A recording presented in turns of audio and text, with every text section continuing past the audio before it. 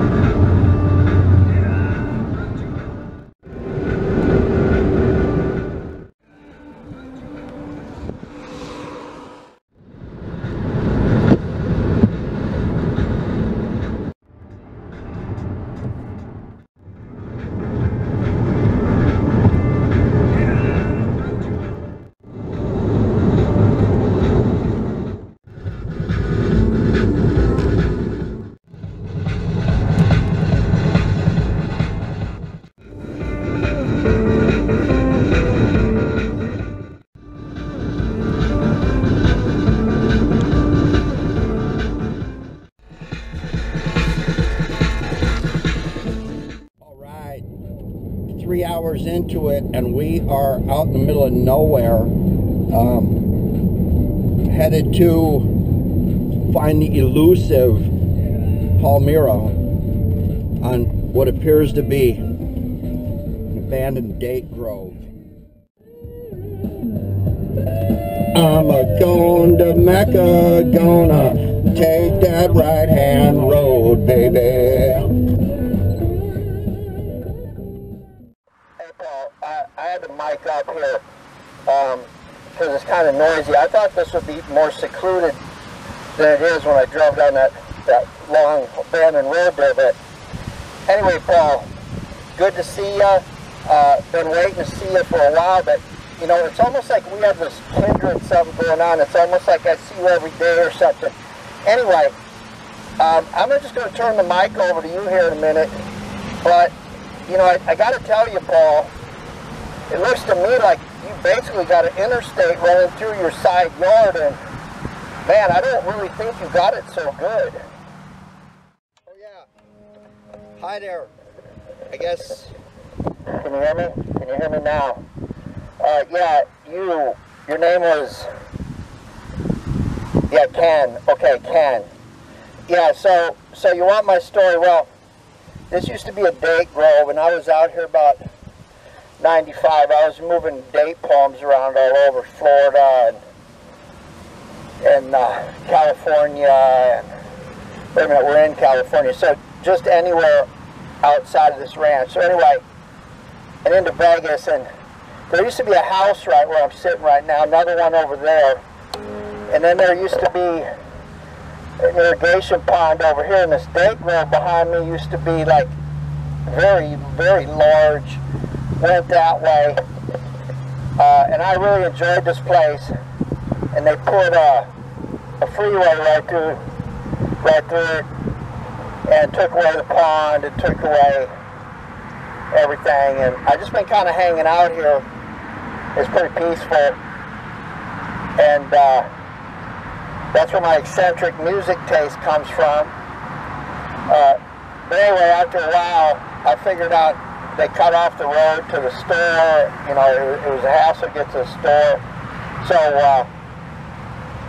I went into Vegas and took my crane operating skills, and man, I really hated that, because I come out of the oil fields even before I was out here, but I really hated that. And so when I got into Vegas, I was running cranes, swinging concrete buckets, and it was really boring. So I kind of got into palm trees, and then that's what really put me out here, was the palm trees. And that's why my name is Paul Mero. It's really not spelled, you spelled it incorrectly, Ken. It's not P-A-U-L-M-E-R-O, it's P-A-L-M-E-R-O, like a Paul Mero, like somebody that works on these date palms, because you have to make like 10 trips up to fertilize them and thin the bunches and all that kind of thing. So anyway, you totally blew it on how you spell my name. I don't even know how to spell your last name, so you can't spell my name, I can't spell yours. We got something in common, but you know, I think I'm going to have my attorney talk to your attorney about this misuse of my name. I don't mind you using it, but the way you spelled it is just atrocious.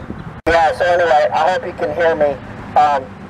So then when I got into Vegas, I really hated cranes, so I started moving palm trees around, and that was fun for a while. And then I just decided, you know what, I'm going to get me a good government job. And I did that, and so while you were playing around trying to figure out how to spell my name, I took your name and made a big career out of it and made a lot of money. So joke's on you, Mr. Ken whatever. So anyway, I do got some other trivia, interesting trivia to share with you. You know, this is a historic site. They filmed a movie here. It was called After Dark, My Sweet. It had Rachel Ward and Bruce Dern in it, and it's a pretty weird movie, but if you get this movie right here, After Dark, My Sweet, and watch it, you're going to see scenes from that road you drove down on, from what the house used to be, and these date palms in the backyard. But I sure do miss the days before the freeway, because I used to, there used to be a swimming pool out back. I used to go out there and crank up to Joe Satriani surfing with the Alien at about 400 watts per channel, and watch the owl predate the rodents that were trying to steal my dates. And so I very much appreciated that. Hey, shout out to Joe Satriani surfing with the Alien. I hope Ken is going to give you a link below when he tells you to like his channel and subscribe, and where his playlists are, and you know, the eye thing up there, if that's what he does on his channel. I really don't know. Wow, Paul, that's a really complicated story. I would have never guessed that you went through all that. Listen, I can't play guitar, so I brought a couple of guitars. Maybe you could give the audience a strum, because they're really, really excited to hear from you finally. Yeah, so it appears on the surface that we got a lot in common, Ken, but I don't really think we do. Anyway, you want me to play a song? All right. Well, if you make any money off this song, I want a cut of it, because you know I got a big legal battle going on over this freeway right here. But let's see what I can do.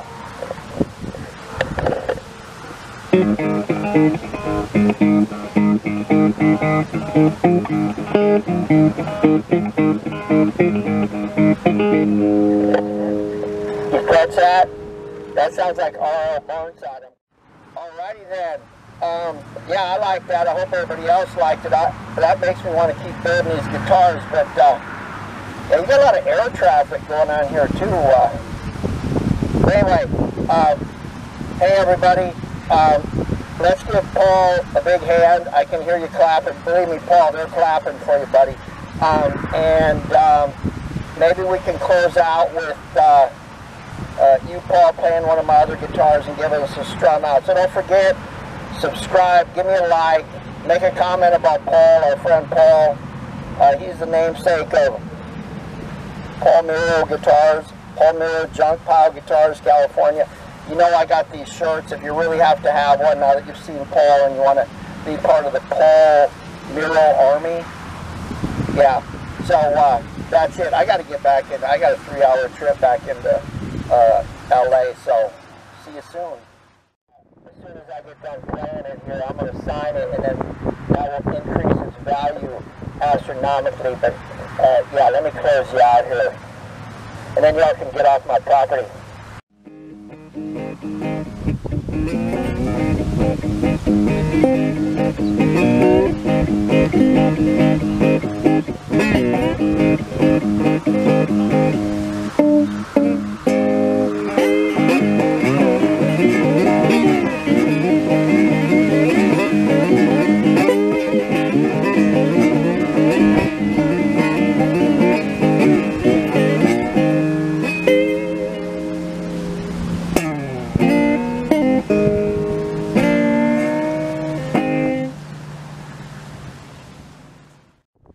All right, let's have a big hand for my camera person extraordinaire.